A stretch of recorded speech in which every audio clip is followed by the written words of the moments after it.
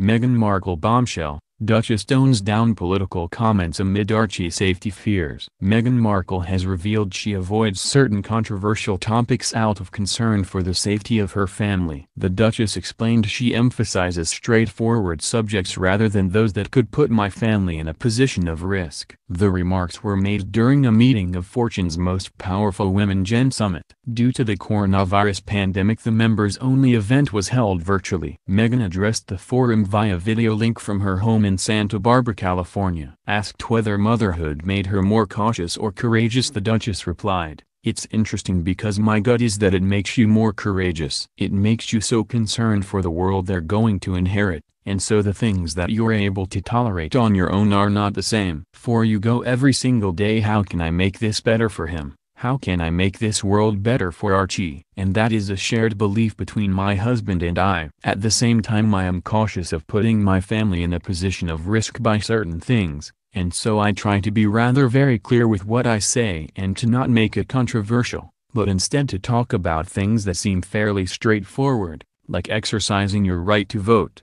Last month, the Duke and Duchess of Sussex urged Americans to register to vote during a show to celebrate Time magazine's list of the 100 most influential people of 2020. Meghan commented, "Every 4 years, we are told the same thing, that this is the most important election of our lifetime. But this one is. When we vote, our values are put into action and our voices are heard. Your voice is a reminder that you matter. Because you do. And you deserve to be heard." Prior to joining the royal family, Meghan was outspoken on a number of issues that concerned her, including women's rights and the environment. During his 2016 presidential campaign, she described Donald Trump as misogynistic and divisive. At the Time 100 event, Prince Harry also called for Americans to register to vote. He added, "As we approach this November, it's vital that we reject hate speech, misinformation and online negativity." In response, Jason Smith, a Republican congressman, wrote to the British ambassador accusing the couple of interference. "By convention, British royals don't intervene in the domestic politics of the UK or any other country," he wrote.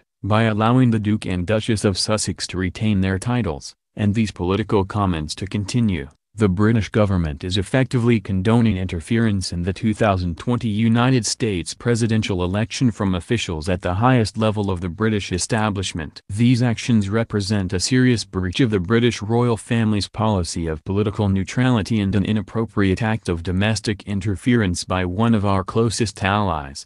When asked about Meghan's remarks at a White House press conference, Mr. Trump replied, "I'm not a fan of hers. I wish a lot of luck to Harry, because he's going to need it." Meghan and Harry announced they planned to step down as senior members of the royal family in January. Instead, the couple vowed to become financially independent whilst dividing their time between North America and Britain.